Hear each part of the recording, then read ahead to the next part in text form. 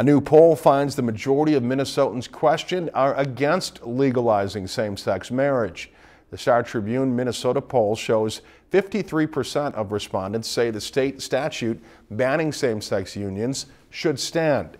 38% say legislators should overturn the law this year, and 9% are undecided. The poll of 800 people finds opposition to same-gender marriage strongest in outstate Minnesota, where 73% of respondents say they're against gay marriage. The Twin Cities metropolitan area narrowly supports those who want to change the law. Younger Minnesotans are more likely to support legalizing same-gender unions. More than half of respondents aged 18 to 34 say the law should change, with 35% saying it should not. The poll, conducted February 25th to the 27th, has a margin of error of plus or minus 3.5 percentage points. If you've enjoyed this segment of Lakeland News, please consider making a tax-deductible contribution to Lakeland Public Television.